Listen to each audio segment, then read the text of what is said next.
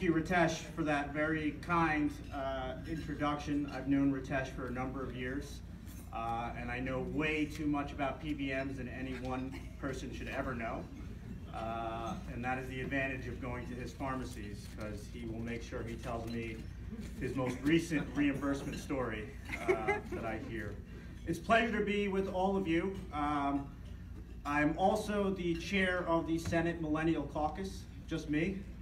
I never lose an argument, and I make sure I always win.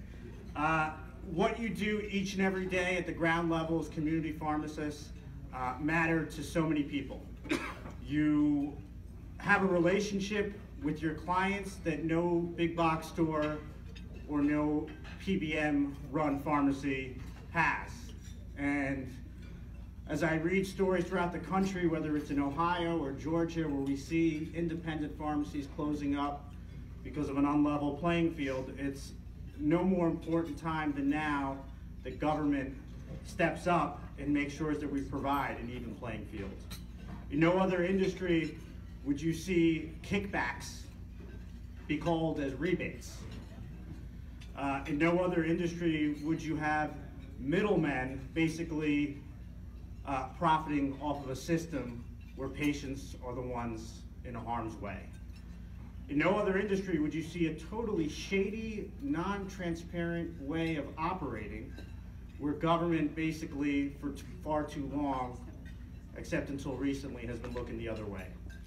And in no other industry would you see a failure to disclose basic pricing, basic ways of operating, like you do with these PBMs.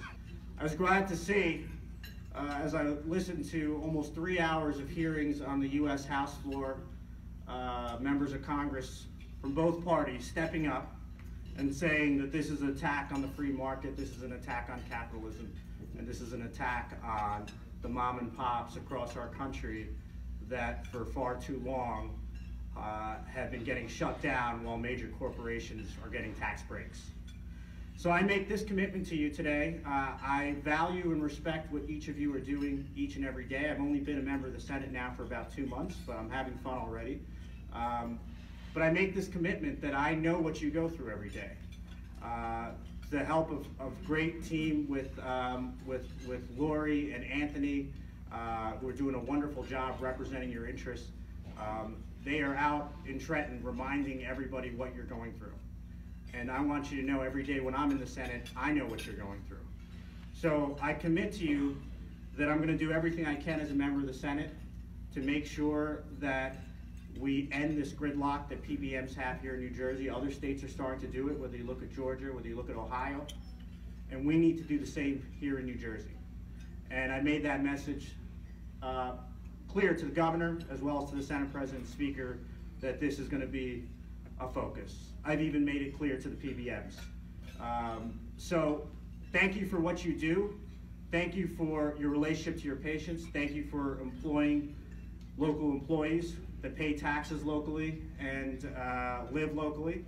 And I want you to know I am here for you, and if there's anything I can do, please reach out to my office at any time. Our office is in Freehold. I represent 18 towns in Monmouth County, but no matter where in the state you are, if you have any challenges, any issues, please reach out to me. So I appreciate it. And I have a proclamation here that I'd like to present to the Garden State Pharmacy owners, the GSPO, which is a joint resolution for myself and my running mates, Assemblyman Hotaling and Assemblywoman Downey, on behalf of the Senate President, Steve Sweeney, and Speaker Craig Coughlin. Whereas GSPO, which is comprised of nearly 1,000 retail pharmacies throughout the state, demonstrates effective leadership through its active participation in the legislative arena. And in 1985, GSPO thrived and promoted its mission. So on behalf of the New Jersey Legislature, I want to present this to the GSPO, and best wishes to everybody for a great day, and know that I'm with you each step of the way. Thank you so much.